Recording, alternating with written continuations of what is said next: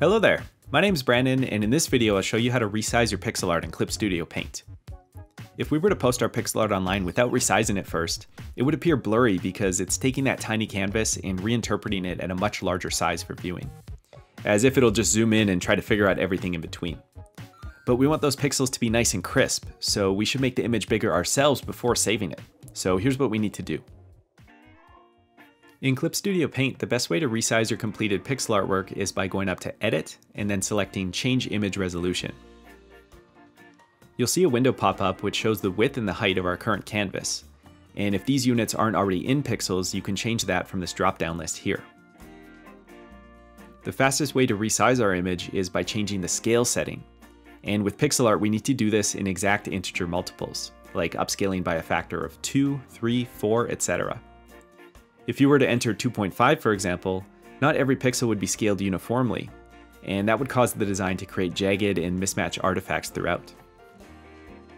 My original design here is 320 by 180 pixels, and you can see when I enter different integers into the scale setting, it's showing me how large the resulting image is going to be. The scale that I choose tends to be dictated by the size of the final image, where I normally aim for something in the range of about 1,000 pixels or so, as I find that to be plenty of resolution for posting online. So in this case, I'm going to go with a scale of 4 because this will produce a final image size of 1280 by 720 pixels, and that sounds kind of perfect. Before clicking OK, what's really important here is that we ensure the interpolation method is set to the hard edges nearest neighbor setting. If this were on any of the other settings like bilinear or bicubic, our resized image would be blurry because it would again be trying to interpret the new resolution by smoothing out the appearance.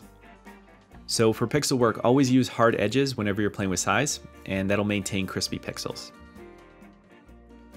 Another question you may have is, do I need to change the DPI? Right now mine's at 72, which is the default, and no, you don't need to worry about this if you're just upscaling an image for digital use. DPI is used to define the relationship between image resolution and print dimension if you were going to create a physical print of your artwork. But if we're just saving this to post online, this relationship doesn't come into play. Once we click OK, we can see the new larger image, and the pixels look perfectly clear as with the original size, but if we zoom in now, we can see that each pixel is actually 4x4 pixels in size.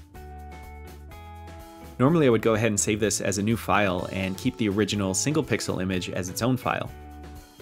So to save this image for posting online, you can click File, Save As, and my recommendation would be to select the PNG file type. JPEG is of course another common format, but JPEG uses lossy compression and can often introduce artifacts in pixel work, like blurry edges and non-uniform color. PNG on the other hand is lossless and should retain the look of the original artwork.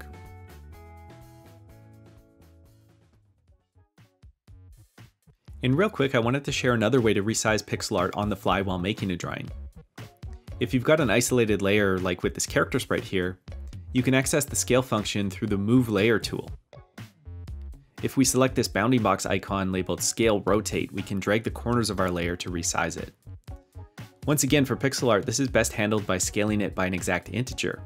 So rather than dragging, we can actually type the scaling factor for width and height into the sliders down in the bottom corner here.